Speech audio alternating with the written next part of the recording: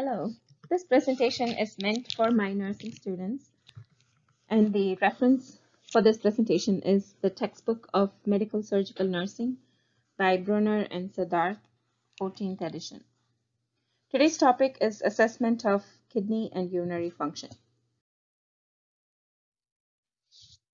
The kidneys and the urinary system include the kidneys, ureters, bladder, and the urethra. The kidneys are a pair of bean-shaped structures located retroperitoneally, that is behind and outside the peritoneal cavity, on the posterior wall of the abdomen. The right kidney is slightly lower than the left due to the location of the liver. Kidneys are not usually palpable unless there is distension, which is abnormal. Deep palpation is not part of the nursing assessment.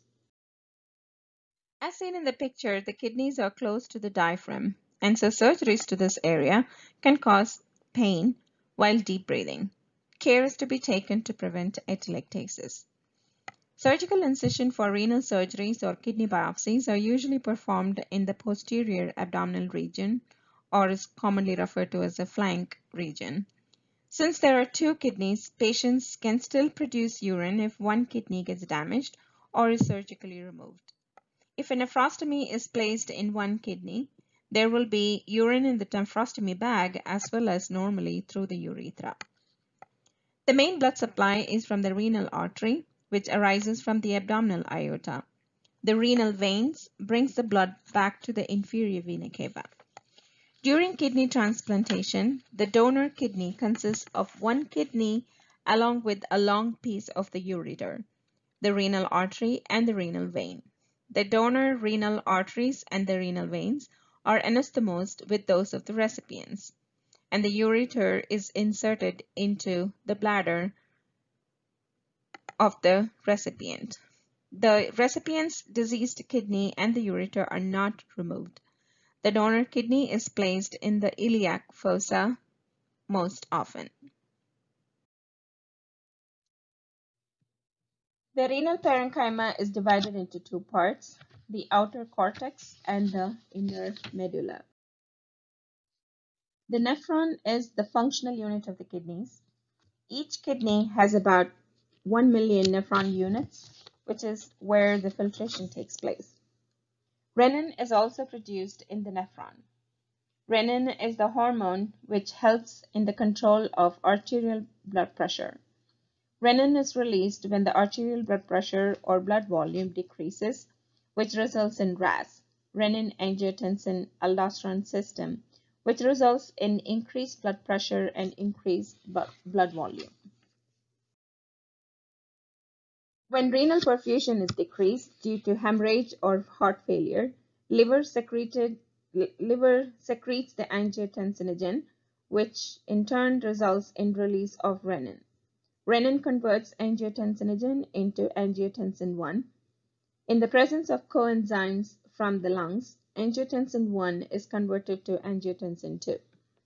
In the presence of angiotensin II, aldosterone is released from the adrenal glands, which results in vasoconstriction, increased sodium and water reabsorption, and potassium excretion.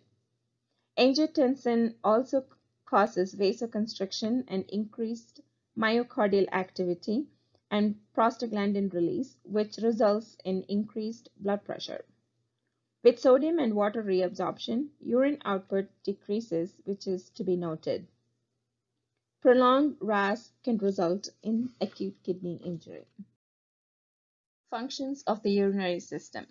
First, production of urine. Urine is normally clear and straw-colored. Urine output must be at least 30 mL per hour, or to be exact, 0.5 to 1.5 mL per kilogram per hour. A person must normally void at least every 6 hours.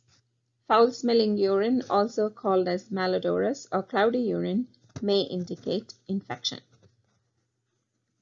Excreting waste products. The kidneys excrete the metabolic waste products, mainly urea, creatinine, uric acid, and other drug metabolites, among other things.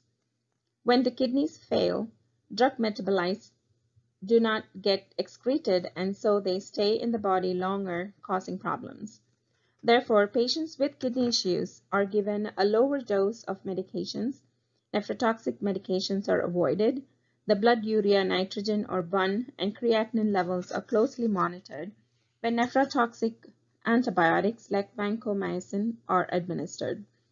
Trough and peak levels of medications are measured to ensure therapeutic levels of these medications. The normal adult GFR, or glomerular filtration rate, is 125 to 200 mL per minute. Regulating fluid, electrolyte, and acid-base balance. The antidiuretic hormone, or ADH, is also known as vasopressin and is produced by the posterior pituitary gland along with the kidneys. It increases or decreases the water reabsorption to maintain the water balance. The normal blood osmolarity is 280 to 300 milliosmoles per kilogram. Aldosterone from the adrenal cortex maintains the sodium and potassium levels. The kidneys excretes excess acids, reabsorbs bicarbonates, thus helping to maintain the acid-base balance. The normal serum pH is about 7.35 to 7.45. Controlling blood pressure. This is maintained by the RAS. Failure of RAS results in hypertension and kidney failure. Production of erythropoietin hormone for RBC. Anemia, arterial hypoxia, or inadequate blood flow causes the release of erythropoietin that stimulates the bone marrow to produce red blood cells. In patients with chronic kidney failure, erythropoietin and iron is administered parenterally as they cannot be produced by the kidneys. Next function is synthesizing vitamin D for bone metabolism. The kidneys convert inactive vitamin D to its active form 1,25-dihydroxycholecalciferol. Vitamin D is necessary for normal calcium balance in the body. Secretion of prostaglandins. The kidneys produce prostaglandins that are vasoactive and helps in the control of blood pressure. Urine storage.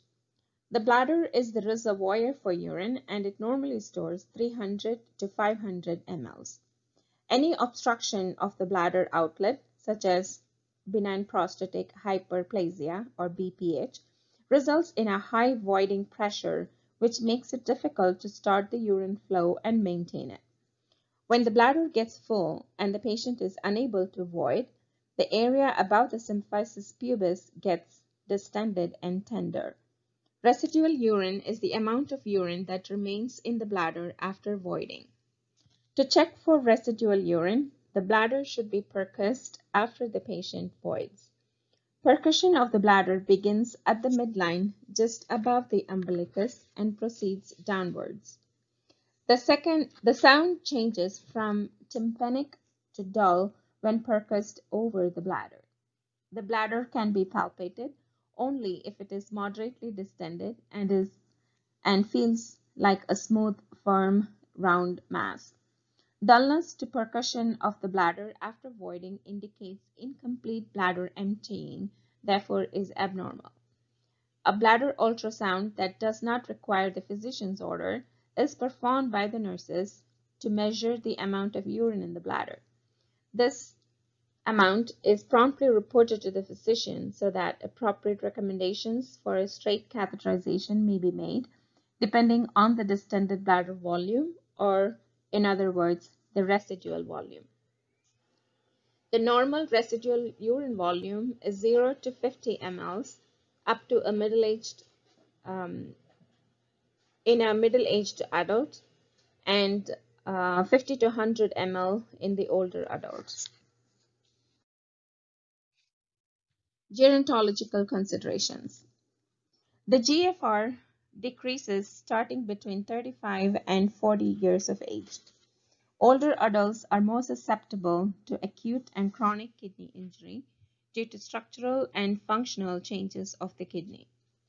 This includes sclerosis of the glomerulus and renal vasculature, decreased blood flow, decreased GFR, altered tubal function, and acid-base imbalance. Aging reduces the ability of the kidneys to respond effectively to drastic or sudden physiological changes. The decrease in GFR, along with use of multiple medications, puts the older person at higher risk for adverse drug effects and drug-drug interactions. Older adults have a decreased sense of thirst and are more prone to develop hypernatremia and fluid volume deficit, which results in acute kidney injury.